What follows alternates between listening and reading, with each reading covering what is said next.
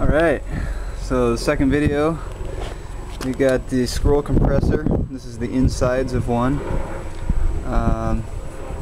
I failed to show in the first video. I guess this thing spins. But your eyes are as good as my eyes. I've just got through taking the bolts out. I had to pretty much shear the top off, that way it relieves the pressure. It was too hard to get, and they have some special head. It's not Torx, it's not,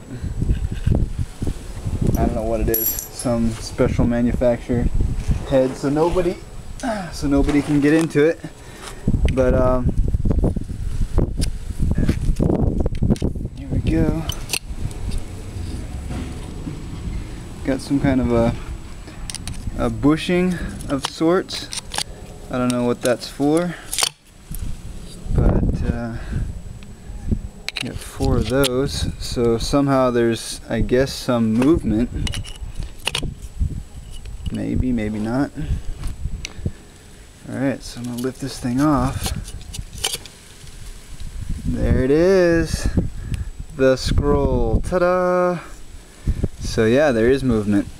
I imagine the movement looks like it is side to side movement. And if it's side to side, what it's going to do is it's going to go around, and it's, I guess, let's see, it's going to come in from this side. It's going to, the other one looks just like this, but it goes in the middle between all these. And the side to side motion's going to squeeze against this rail all the way in and build up pressure all the way to the center where you reach your highest pressure. That would be my best guess. I'm going to take this thing off of the, yeah, there it is. Got a drive shaft, and we have an offset motor drive.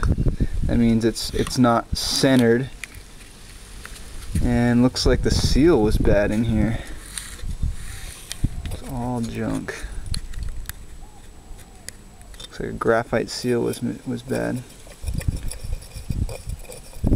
Wow, look at that. What a trip. What a trip. Nice idea.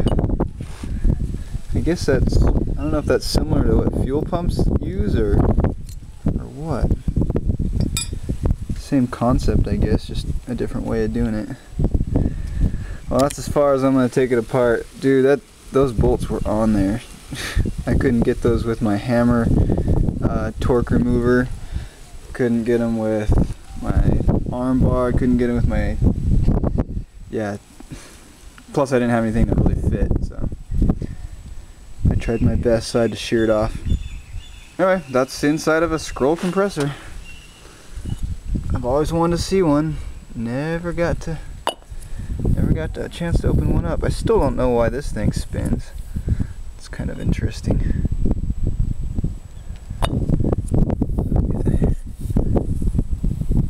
Yeah, I have no clue why that spins. It has nothing to do with, there's no moving parts on this here. It's only on the top here. Crazy. Maybe I'll take that apart and see what's up with that.